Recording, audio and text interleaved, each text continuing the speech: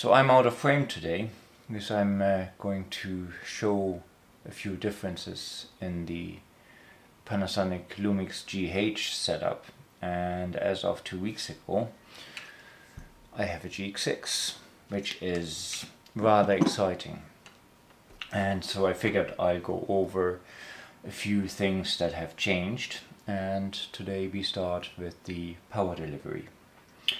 That already changed drastically with the GH5-II, and so we'll have a quick look and see how things are working out with that. So when the GH5-II came out, this little thing, we got new batteries first of all, and the old BLF19 pack, this one,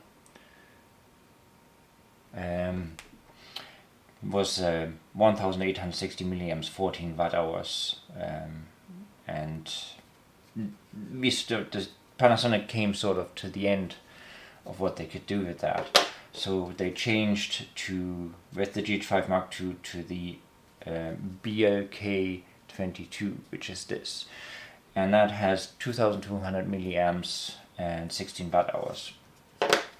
For the GH5-II, that made very little difference. You can use both battery packs in the GH5-II. You can also use either or battery pack in the GH6,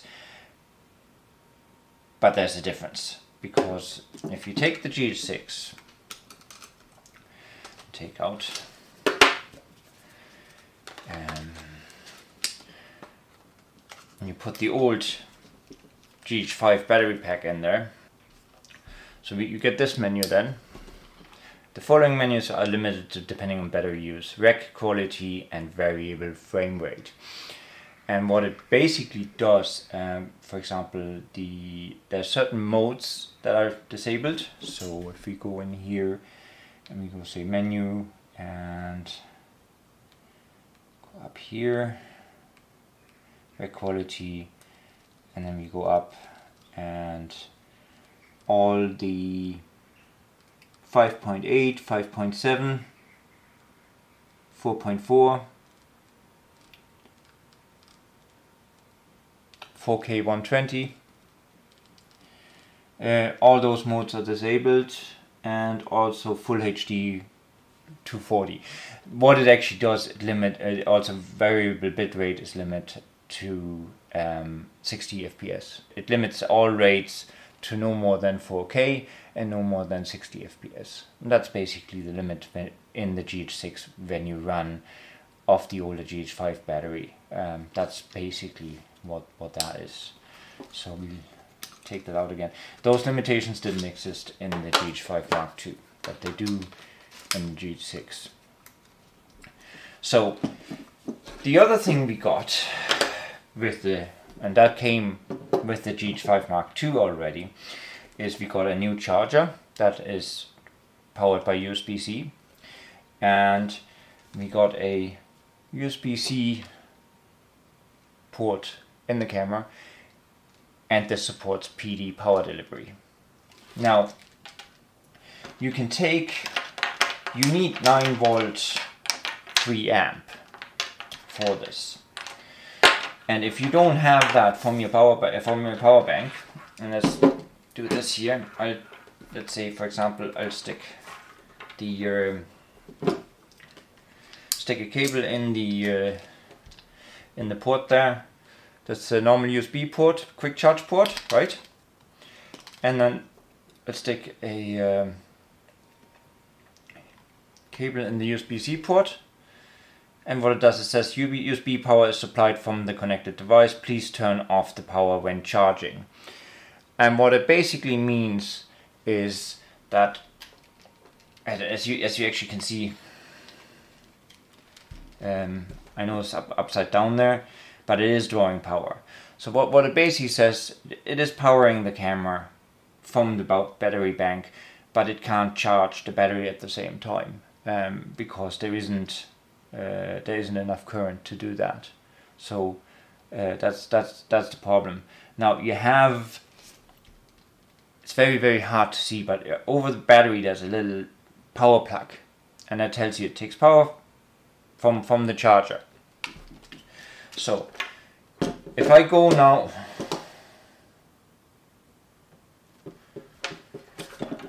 and plug this into a power bank that can deliver 9 volt 3 amps, that's the requirement. So if I now take a USB-C cable, hang on for a second, I'll show you this, and I plug that into a power bank, and the power bank I have here is an Anker Power Core Plus PD 45 watt, so that can supply 9 volt 3 amps on the USB-C port. So we'll plug this in here,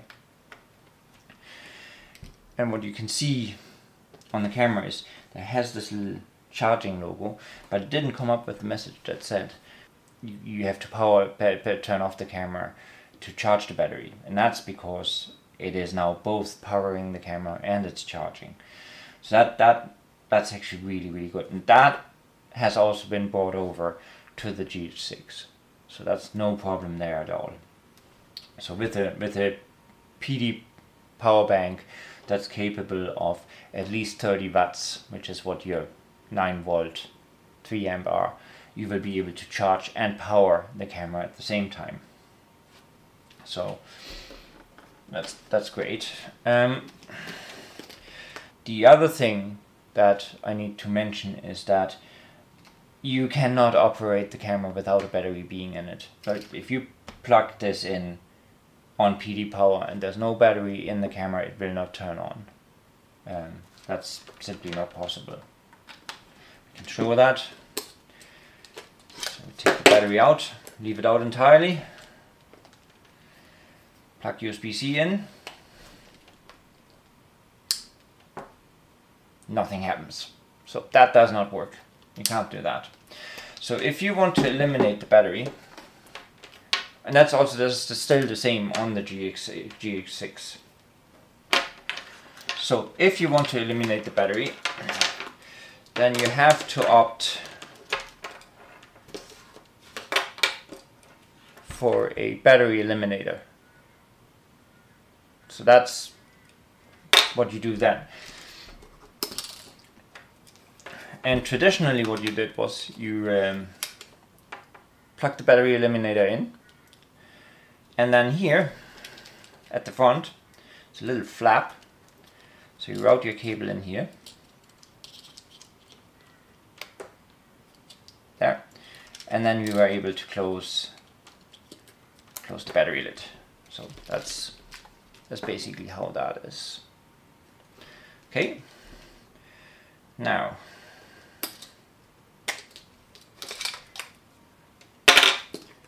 this is a standard F2TP battery eliminator that I bought on Amazon. I will leave a link for this down below. This is particular as a PD one. So with the GH6, things have changed a little bit. So what we do here is we disconnect this, and I'll take the battery out. Okay. Battery eliminator goes in, and there is no more connector for battery grip. There will be no battery grip option for the GH6, which is maybe sad, maybe not, but it's not really needed anymore because you can power it from the USB battery bank. So what we have instead is we have this little round flap here, and then you route your cable through that, and then you close your lid. And that's how they've solved the issue on the GH6. Now, if we plug this in, so like this, and then power the camera up, everything is perfect. It knows that I put a battery eliminator in there, it has full power, and there is no limitations of any kind. If I go into the rec quality, I have all modes. So the battery eliminator is still the way to go if you want to remove your battery entirely. And that's the options for powering on the Panasonic GH6 and GH5-II. For the GH6 it's now even more important because the older batteries won't allow you all modes. I'll be adding a few more GH6 videos over the next couple of days. There's very interesting changes that have been made in the lineup. If you go all the way back to the GH4, which really was the first 4K recording mirrorless body out there.